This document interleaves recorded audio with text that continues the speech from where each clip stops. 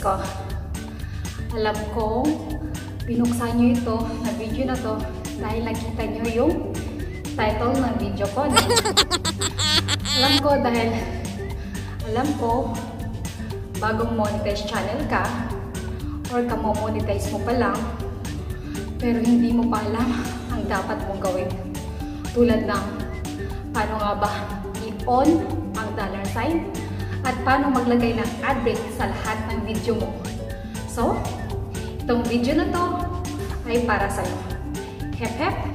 Pero kung bago ka sa channel ko, please don't forget to subscribe at pakiclick na rin ang notification bell para lagi kang update sa bagong video ko. So, let's begin!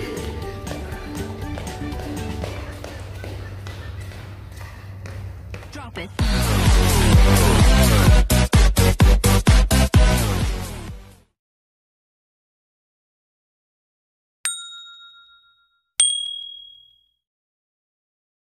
So, ganun na nga guys. Yung tuturo ko sa'yo is double tutorial ulit. So, una, ang tutorial ko ay paano mag-on ng dollar sign para lagyan ng ads ni Tanda o ni YouTube. And second tutorial, paano maglagay ng ad break sa video mo kung mahaba ito. So, let's start. First, pupunta tayo guys sa Google Chrome. Then, isi-search natin is YouTube Analytics. Then, makikita nyo YouTube Analytics.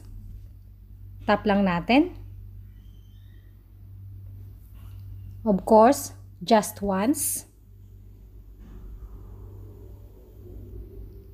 At ang gamit natin ngayon ay cellphone. So, kailangan natin a desk-type site yung ating cellphone. So, may makikita kayo ulit na 3 dot dyan sa right side, top 1. Ipaka-press. At just check yung desktop site.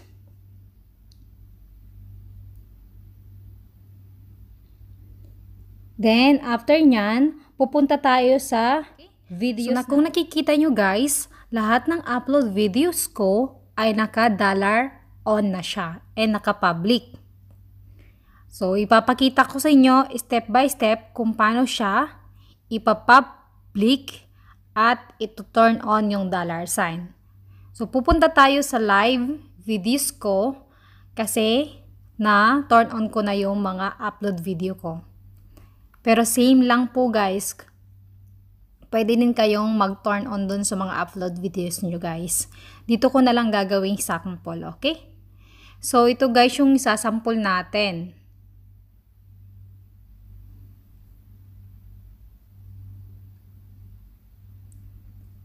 So, dito tayo sa Sundan ulit rest day, live stream. So, gagawin natin first, yung private, gawin natin ng public. Ayan. Then, publish. Okay. Tapos,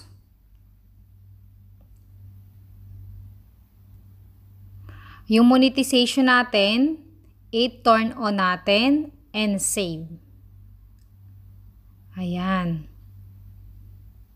So, makikita nyo guys, yung Sundan ulit rest day, naka-public na siya at naka-turn on na yung monetization. Okay?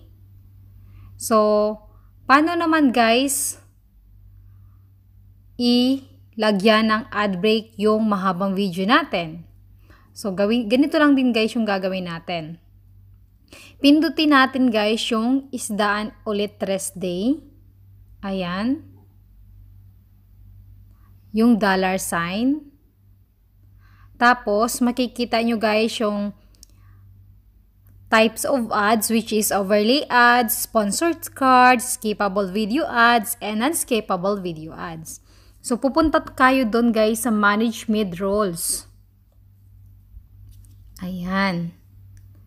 Then, mayroon na rito guys na dalawang ad break which is itong may block 1 tsaka nandito 2. So, gagawin nyo guys, kung nakikita nyo to, itong pahabang to, I-move nyo lang yan guys kung saan nyo gustong lagyan ng ad break. For example, dyan. Then, may makikita kayo guys na ad break, please, automatically. So, just ad break. Okay? So, nakikita nyo ng blue guys. So, again, mag-ad break tayo dito sample. Then, ad break. Then, i-move natin ulit guys. Then, ad break. Then, move natin ulit guys. Ad break. Nasa sa inyo guys kung ilang ilalagay nyo ad break. Kasi, dahil ang video na to ay 42 minutes. So, nasa sa inyo guys kung ilang ad break ilalagay nyo.